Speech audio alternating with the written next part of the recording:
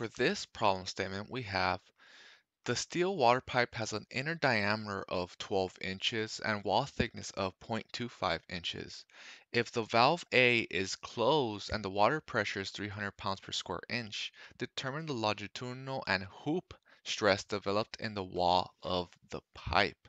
So in this case, we're asked both for the longitudinal or the axial stress as well as the hoop stress. So let me go ahead and rewrite these equations here. So since in this case all you have is a cylindrical tank, that's the equations we're going to be using, the axial and the hoop stress for a cylindrical tank. And since we have all the parameters needed to go ahead and solve, it's nothing more than plugging in each of the values here and solving for your axial and hoop stress accordingly. So for the axial stress or the longitudinal stress, we actually have 3,600 pounds per square inch. Now let's go ahead and solve for the hoop stress. And for the hoop stress, we have 7,200 pounds per square inch.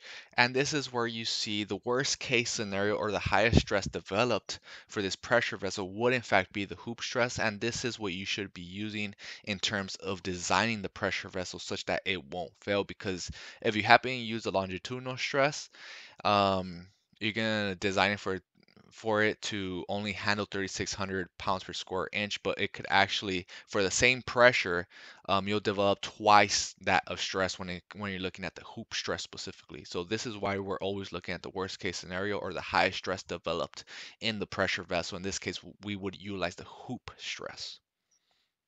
And this is how you solve for the stress developed for a thin water pressure vessel.